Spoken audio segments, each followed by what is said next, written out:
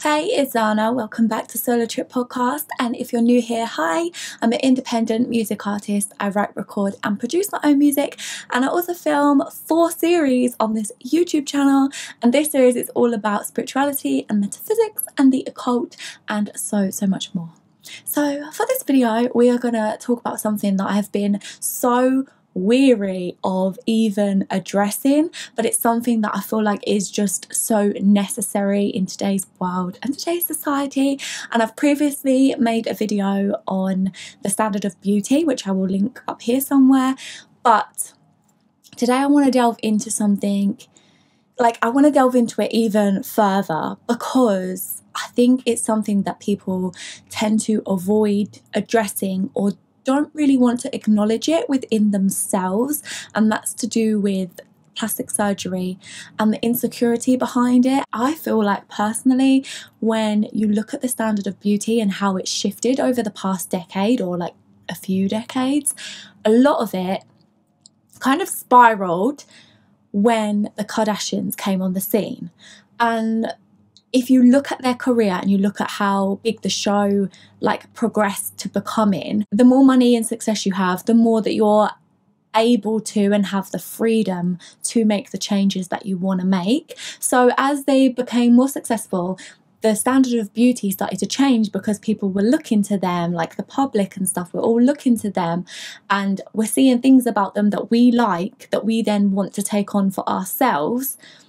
And this whole standard of beauty has obviously gone global and is like a huge thing now. And the beauty industry grew with it as well. And influencers became a thing. So much has changed over the past decade or 2 decades that with what's happened recently with Chloe's photo of her body and everything being unedited and sending cease and desist and stuff to have it removed from the internet because she hates it and didn't want it to be seen anywhere, I feel like it's just such an important thing to address now. The fact that it is an insecurity and that there is a deeper issue for a lot of people, even if they aren't aware of it and even if they don't want to admit it. It's coming from a place of feeling unworthy in the way that you already look and the way that you are, and feeling like we have to fall in line with or strive to reach a standard of beauty that isn't realistic or attainable for anyone, because they're even editing their pictures even after having all of this surgery. So it's not something that's real. It's not something that anyone can really attain by themselves. And even if you look to certain people and you think that they're incredible and that you really want to be like them, they're gonna have flaws and things that aren't perfect, And I just think it's so important to realize that the internet's not real and that what you see on the internet is not real. As I've said before, actually, about it only being one angle and one strategic pose that people are portraying. Even with these videos, it's one strategic angle because this is my favorite side. I've got makeup on how I want it. I've got I was going to say an outfit, but obviously it's just a hoodie this time. But normally I would have a nice top, how I want it, my hair styled how I want it. So it's a specific strategic angle with lighting, with makeup, with obviously on photos is a lot of editing for a lot of people, plus their surgery, plus all of these other things. So it's not something that you can buy into as being the entirety of a person, including yourself, because it's not the entirety of a person. If you look at someone from an opposite angle or if you see them in person, they're not going to be posed in that same way because they're walking somewhere or whatever and it's in real life, So I don't know. I just think it's really important to address the root of this now, instead of just being yeah, you can get surgery if you want to. Of course you can get surgery if you want to. Of course you can wear makeup if you want to. Everyone is entitled to do whatever they want with their own body. But when people claim that their body's real and that they're not editing it, or that they haven't had surgery when they have, and when they're still photoshopping the shit out of their pictures, that they don't look like that in person, I feel like that's when we have a problem. That's when literally as a society and as a culture and as a standard of beauty, there's an issue there, because it's not real. It's even edited after surgery. So how can anyone possibly achieve that in person in their day-to-day life? And nobody's wearing makeup 24/7. Nobody is walking around with photoshopping on them when they see people in public, you know. So like, it's not something that you can keep up with 24/7, as we've even seen by the fact that her photo got posted online by like her grandma or something, and she's fighting to get it taken down. Like, we've seen even in that kind of case that it can't be manipulated and hidden and deceived forever. The truth always comes to light. It's always going to come out. And to be honest, like, trying to keep up with that seems very, very exhausting. You know, the fact that they have to they tip off paparazzi to come and get the perfect pictures and stuff. Like, it seems exhausting to need to go to that extreme to manufacture your image.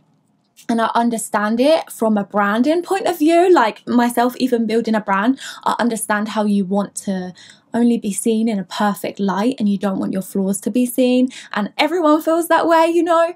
But I think for all of us now, it's just so important to address our own insecurities, like on an individual personal level. So many people are just jumping to surgery, especially young people in their teens when they're not fully developed.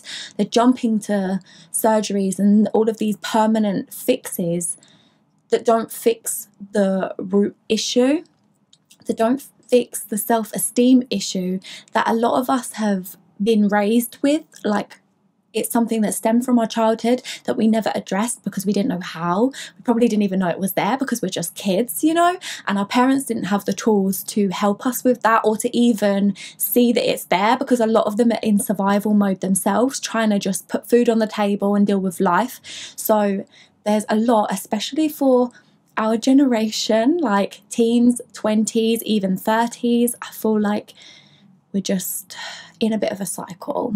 So I wanted to talk about it for anyone that resonates with this, that it is really time now to deal with our own shit and our own issues, and I'm having to do it for myself. And I just want to put this out there in case, like, maybe it sparks something within you to want to address it within yourself too. Even if you still get surgery, even if you still want to like wear makeup, there's nothing wrong with wearing makeup, you know. We don't have to wear it because of an insecurity. I don't put blue on my face because of an insecurity. I put it on there because it's fun to sit there and create different coloured looks. Like, that's fun. But when it becomes a crutch or a mask or something that you use constantly, like not being able to leave the house without it because you're afraid of what people will think, that's when it's an issue, and something that's much deeper than just glam and just wanting to feel good. You know, we need to get to the root issues of why we do certain things, having the self-awareness in that sense, and being able to actually look at our bodies from the higher perspective of realizing that we're not our body. Like, this is not who you are. This is something that you get to experience this life through, and it's yours, and nobody else has your body, only you do, with your face and your hands and your arms and everything. Like, it's yours. So why do we feel like we need to mold all of our bodies to this one image to look exactly the same? Why do they need to look that way? And I think, like, that's the key question. Why? Why do we need it to look that way? Because as we've seen throughout the years, the standard of beauty changes as well. And like, 1 minute it's about being skinny, and then the next minute it's about having a massive butt but a tiny waist, you know? So it does change. And why does it change? Why does it exist? Why do we strive for it? And I think there's a thin line between wanting to be healthy and wanting to work out and like tone up or even gain weight or lose weight or whatever, like wanting to do it for your health and to feel good, versus doing it because you feel like you're unworthy the way that you are, you know. And obviously there's layers to this, and there's going to be different beliefs for everyone and different like trauma essentially underneath all of that. When each person is to look at it for themselves, you'll find that there's different reasons for everyone and stuff, and different experiences that we've been through in our childhood and in the past that has led to this belief system that we hold. But I just feel like it's time for accountability now, especially when it comes to people that are so public, that are portraying a certain image and then lying about it, and then promoting diet teas and all these horrible things that are so bad for your body, and then acting as if that's how they got their body when it's not. You clearly got it from surgery. You clearly got it from, like, of course they probably got some of it from working out, but they got the majority of it from surgery, because it's not something that you can genetically change just through working out. And I think it's the lies and the manipulation, for me, that makes me want to sit here and film this video, because it's damaging. It's damaging so many people, especially young people, like people that are now having to grow up with social media and with the internet and seeing this image in their face everywhere they look, because there's so many women and girls on Instagram all pushing the same image, all trying to mold themselves to the same image. So everywhere you scroll and whichever person you follow, you're seeing that same image constantly, and then it makes you feel shit about yourself because you don't look like that, you know. But it's half the time it's edited, or it's surgery, or whatever the reason may be. And I just feel like if we all were to deal with our self-esteem issues, then we may find that we don't actually want the surgery, like we don't actually need it. It's just that we don't love ourselves, you know. And you may find that you love yourself and that you do still want the surgery, but I just think having that awareness and being aware of why you actually want it is so important before just jump into these decisions. And also so important to instill in young people, especially children, before they even hit adulthood, like building that self-esteem for them to not consume this content and then be triggered by it and feel shit because they've just looked at somebody's selfie that looks insanely perfect, you know.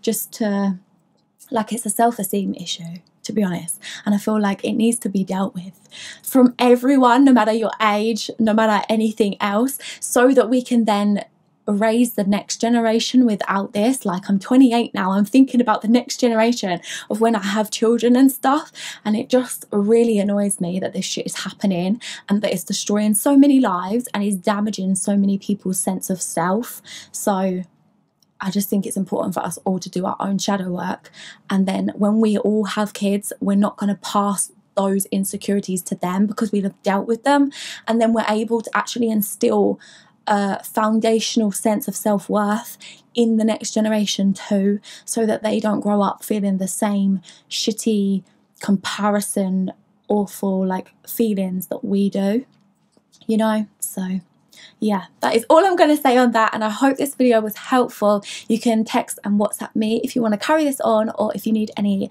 advice or someone to speak to. You can also comment down below if you have any video suggestions, because I definitely am open to them. And everything about me, my links to my music, my jewellery brand, this is my first attempt at making earrings, and my social media, one-to-one sessions with me, everything about me is in the description box below, and I will see you in the next episode. Bye. Slow love, baby.